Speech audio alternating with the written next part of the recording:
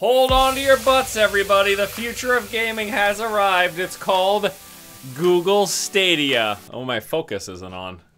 That's the future of bad video. Google Stadia officially revealed a brand new streaming video game platform. The idea behind it is pretty simple. You let anybody play any game instantly from any device. Removing the need for expensive hardware like gaming computers and consoles, Stadia is gonna let you play games on the devices you already own. You got a TV, a phone, a tablet, or yes, even a computer. Anything that can run Google Chrome can play games via Stadia. Imagine going to YouTube and watching a trailer or a review for a brand new game and then getting to play that game instantly. That's the promise behind Stadia. There's actually a few really cool benefits to the idea of cloud gaming. First off, there's the low barrier to entry. Cloud gaming with Stadia means that you'll never have to buy another console or gaming computer ever again. There's no need for the latest graphics card or to pick up the most recent generation console. To play the latest games, all you'll need is an internet connection and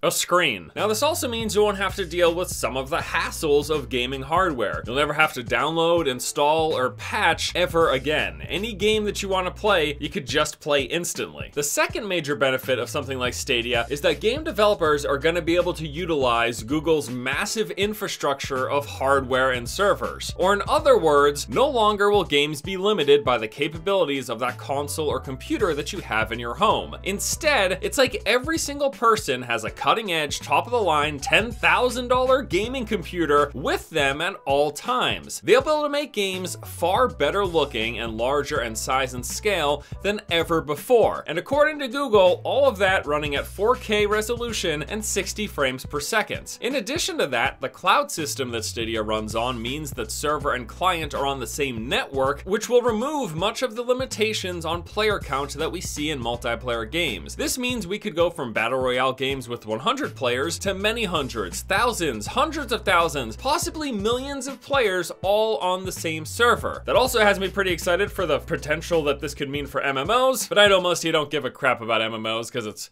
practically a dead genre, along with my soul. So yes, imagine games are larger in scale, bigger worlds with better graphics that you've ever seen that could possibly run on a $300 or $400 console, or even a couple of grand that you spend on a gaming PC. Google supercomputers running video games, and you can play it on your phone. Not that I want to, I'm still gonna want to play it on a big screen, but nevertheless, you could you could play it on your phone. So what's not to love? The idea is fantastic. Are there any downsides? Well, that's a good question. Thanks for asking. Well, I guess I asked because I wrote the script. Is anyone watching this? With a streaming platform like Stadia, the bottleneck for a great experience is no longer going to be your hardware, but your internet connection. Internet infrastructure in the US and in many parts of the world is just not great. Now, Google is suggesting 25 megabits per second to play games on Stadia at 4K 60. And 25 megabits per second just so happens to be double the average internet speed in the US, which means most people are going to get a less than optimal experience. And what that ends up translating to is problems with latency. Latency being the time it takes between you putting in inputs, sending it to the cloud, and then getting a response back. Now, some of the early testing done by Digital Foundry put the latency of Stadia actually not far behind that of the Xbox One X, which sounds absolutely great, and this can work fantastic for a lot of games. RPGs, MMOs, action and strategy games could all work fine with this higher latency. But for competitive games, especially stuff like multiplayer shooters, any delay in inputs is bad, so that latency is going to translate to a poor experience. Now, Google does hope to address some of these problems,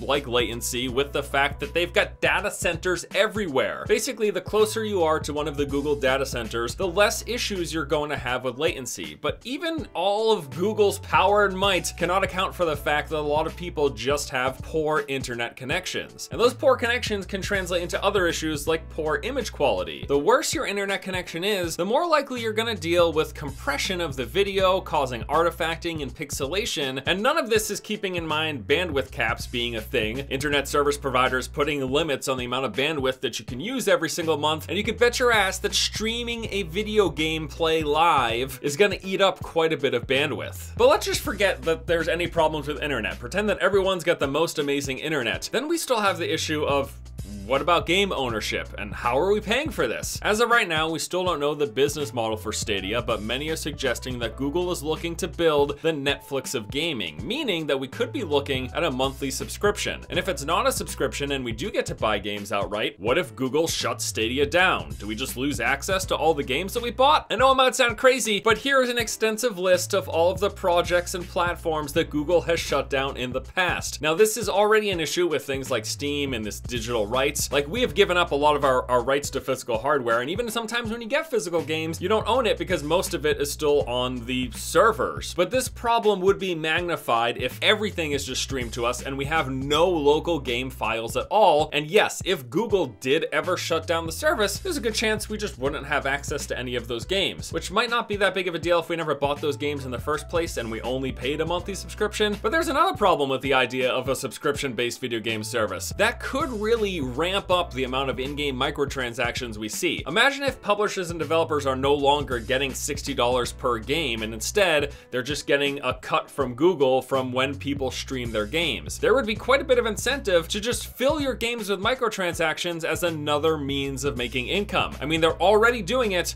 while we're still paying $60 for each game. On top of this stuff, there's also one more layer of concern, and that's just Google being more involved in our lives, more so than they are already. People have concerns of privacy. They're going to be selling a controller that does have a built-in microphone. And some people are concerned about the idea that Google has another point of reference to sell information about us to advertisers. And I mean, as it is, Google's already like a mega corporation that, yeah, they own like half the stuff that I utilize. Hey, they own the platform that I make a living off of. That's terrifying in and of itself. So some people just don't want Google to be involved anymore in our lives than they already are. Stadia is actually going to be officially launching this year, rolling out in the US, Canada, UK, and Europe. As mentioned before, Google is promising it will be capable of 4K resolution, 60 frames per second at launch for those of you with at least 25 megabits per second internet. They are selling a controller specific for Stadia with a Wi-Fi capabilities connected directly to the cloud. It also has a capture streaming button and Google Assist if you get stuck on any of your games. The concept of a video game streaming platform like Stadia is really actually pretty amazing in a lot of ways. Having our games run on these Google supercomputers and being able to make experiences much larger and grander and better looking and capable of supporting more players than anything that we could ever have on these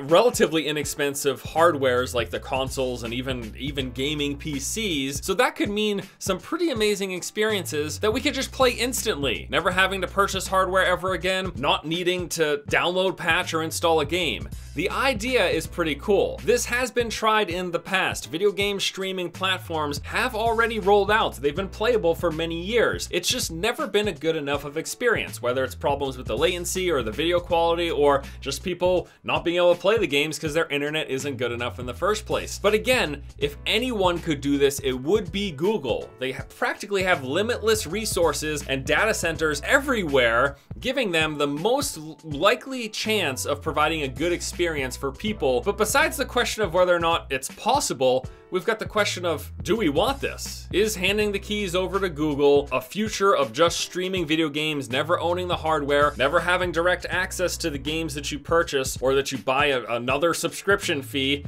There's already billions of those that most of us are paying every single month. Is this the type of future of gaming that we're looking for? And whether or not some of you watching this video or myself is looking for it, doesn't matter. Is the vast majority of people playing games just going to adopt it anyways because it's more convenient, less expensive up front, and provides a good enough of experience, even if it's not quite as good and low latency and as sharp as of an image as I'm gonna get on my expensive gaming computer? For a lot of people out there, it might not matter. And if enough people pick it up and enjoy the experience, that's just where the market's gonna go. And what does that mean for the future of video games? It's a pretty interesting, exciting, and also simultaneously terrifying time. I won't lie that I can picture the allure of something like this. It's an exciting potential for me, and it's something I would definitely want to check out. And I mean, hell, all I gotta do is sell my soul to Google. We've pretty much already done that, so sign me up.